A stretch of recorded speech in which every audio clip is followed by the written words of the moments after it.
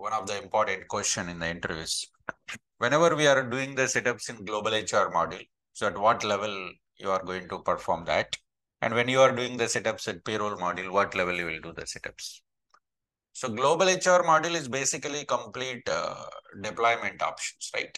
So we are going to deploy the enterprise structure. Then we are going to deploy the workforce structure. Then we are going to hire an employee. Okay. So the actual process for hiring an employee will start here. Here actual process will start. When we are hiring an employee, we'll do it at what level?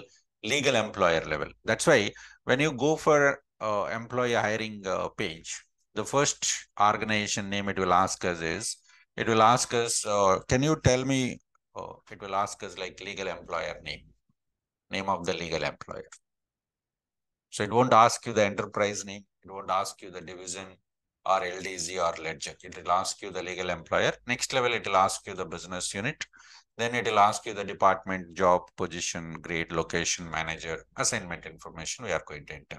So global HR module will be implemented at what level? Legal entity level. How about the payroll module? It will be implemented at LDZ level. That is one of the important questions. Whenever we are configuring the setups in payroll module, completely it comes at a LDZ level. When you try to perform any payroll module setups, it will ask us the legislative data group for which LDZ you are going to. For example, you try to create element, you try to create a payroll, you try to create consolidation group, you try to create the payment methods, any setup and payroll module, even when we are working with the fast formulas also, obviously it will ask us the legislative data group. It's very simple. Global HR is configured at legal entity level, and the payroll will be configured at LDC level, legislative data group. Okay, thank you. Now here we will go for specify the consolidation group here. So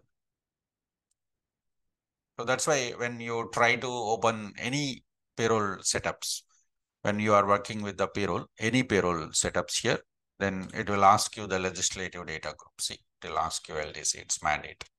And in fact, when you are searching for this also, let me just search for here. Let's say I'm searching RTL press enter key. It will ask you to choose the LDC, legislative data group. In fact, it is single star. Single star means it's mandatory. We must choose the legislative data group. Without selecting the legislative data group, will not be able to get the information. Okay. So the payroll module comes at LDZ level. All the setups will be configured at legislative data group level. It is.